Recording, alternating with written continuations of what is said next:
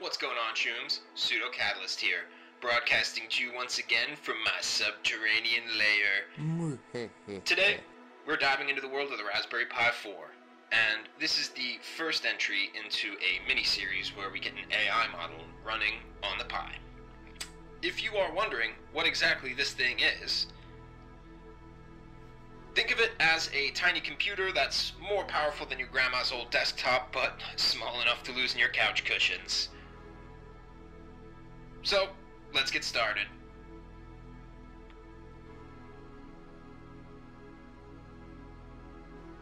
So first up, we have the heart of our project, the Raspberry Pi 4 Model B.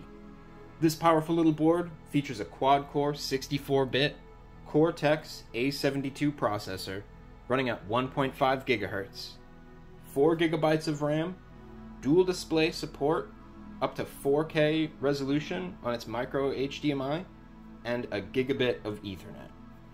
It's perfect for a wide range of applications, from simple hobby projects to more complex computing tasks. And let's be honest, it's like having a robot's brain stem right in your hand.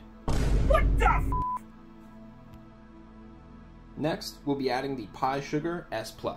This is a portable 5,000 mAh UPS lithium battery powered module.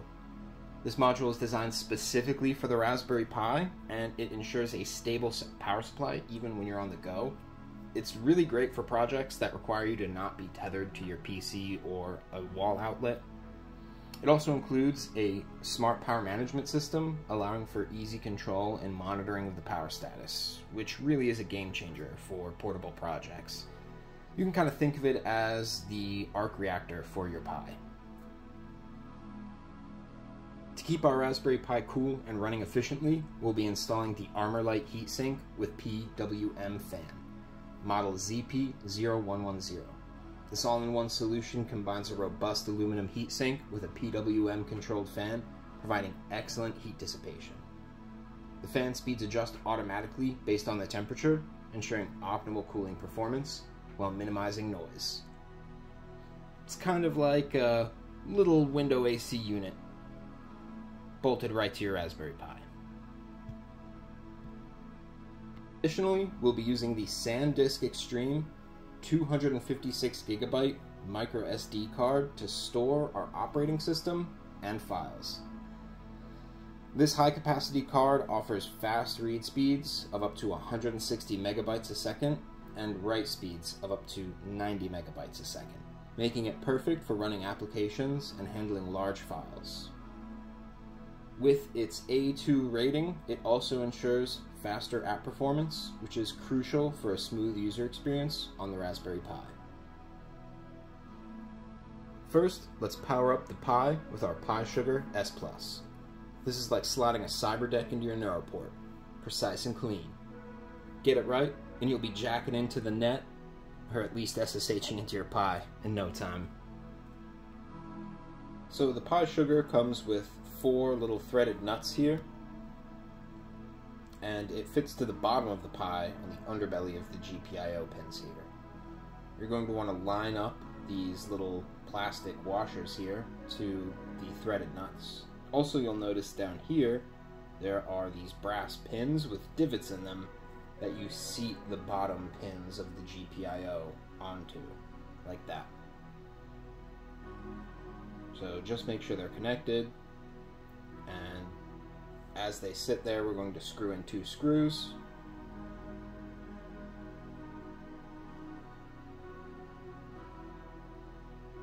We're going to be using 2 M2.5 screws. They are 6 millimeters, and we're just going to screw in the Pi right here. The reason we're using these specific 2 threaded nuts for the Pi is because the fan uses the other 2.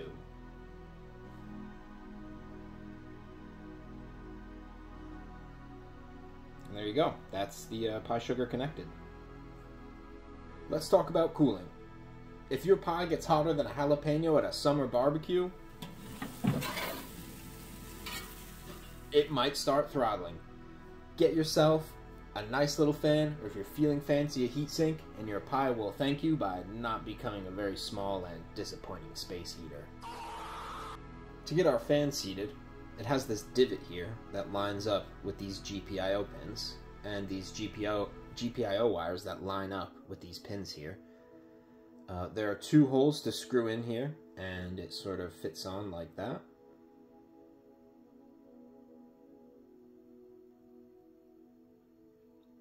Additionally, you'll notice that there are these squares that line up perfectly with the chips on the Raspberry Pi.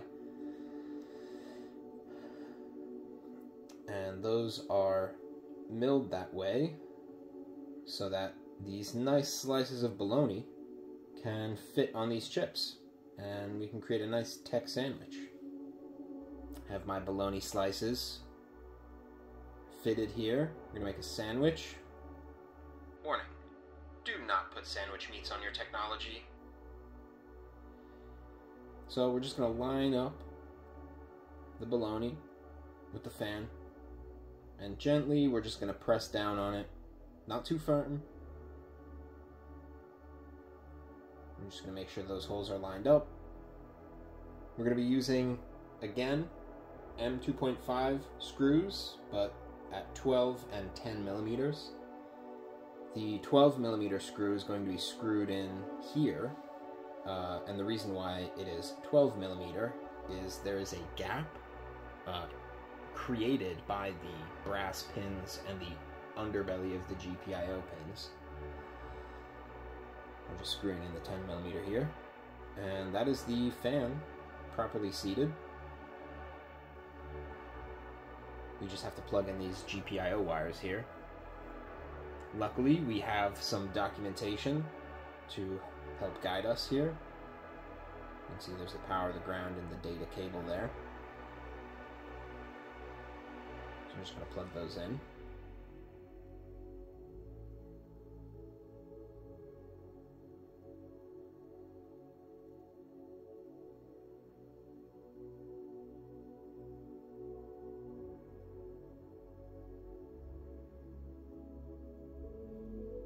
And there we go.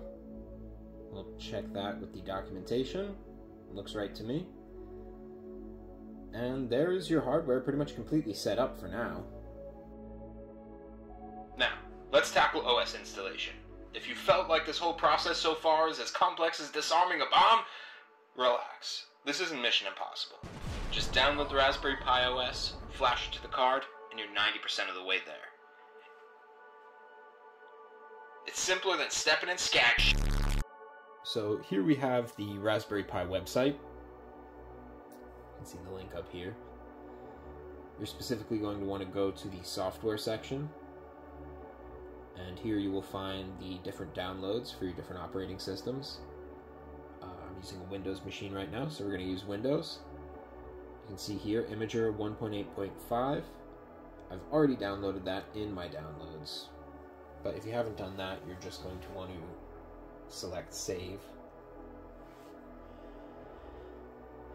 We're going to open it up wherever we've saved this file.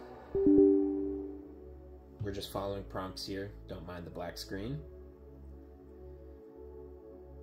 And here we have the setup. And that will bring us into this menu here, where we can select our device, our OS, and where we store the SD. We're using the Raspberry Pi 4. I want to run the 64-bit.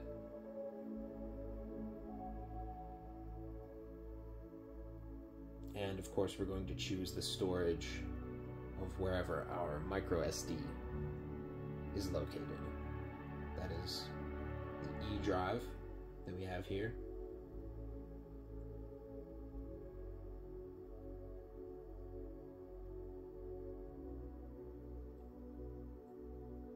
You can apply these if you like.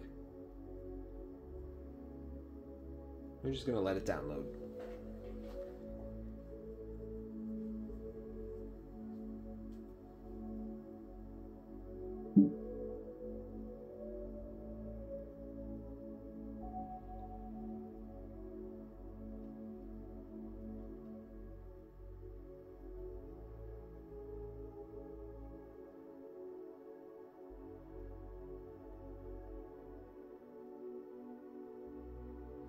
Alright, and once you've downloaded it, it just automatically ejects it for you, so you're good to go. So now that we have our microSD formatted, we can slot it into our Raspberry Pi. The particular slot where we want to put the SD in is on the Raspberry Pi, but on the underbelly of it, as you can see right there. We're going to want to put the gold bit facing the sky, and it slots in just like that.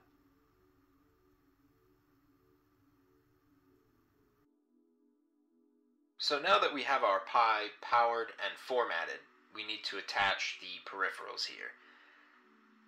My mouse is already connected to my keyboard, so I just have to plug in my keyboard. And I also have an HDMI to micro HDMI cable, where I can connect this screen here.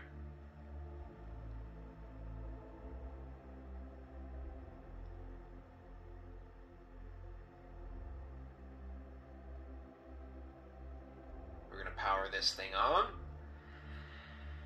and you're going to face a couple reboot screens. You know, it's just going to load up with its colors here, and you may see this screen a couple times. As I said, it's going to go through a couple reboots.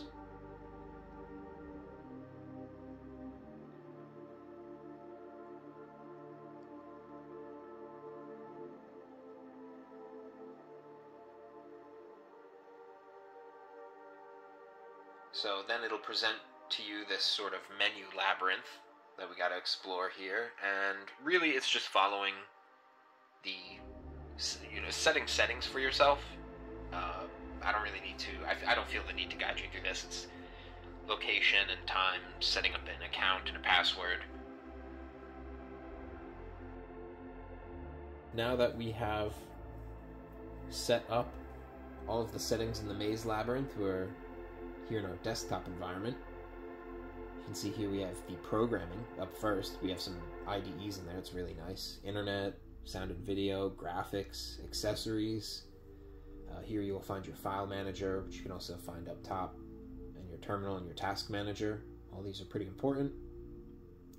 Just have some nice information and resources here. Some more settings. And your run and your log out, of course. You have internet access. So I downloaded the Chromium browser. It also comes with a Firefox browser. I think I have both, but default's Chromium.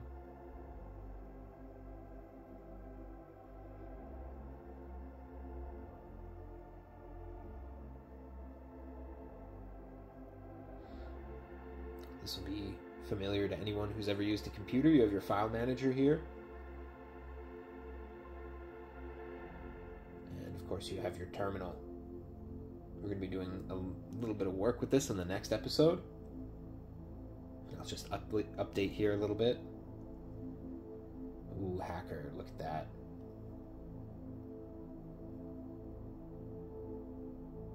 I hacked into the mainframe, guys. Anyway, so that's just the desktop environment. Very simple, very familiar. So, now we are on our desktop environment. As we covered previously, we can access settings, files, internet. We can use the pre-installed IDEs. And we can access the terminal. But this is all I have for you today, guys, and in the next video what we're going to do is we're going to use SSH and VNC to control the Raspberry Pi and get into the desktop environment through our phone to use our phone like this screen here. Thank you for watching, and I'll catch you in the next one.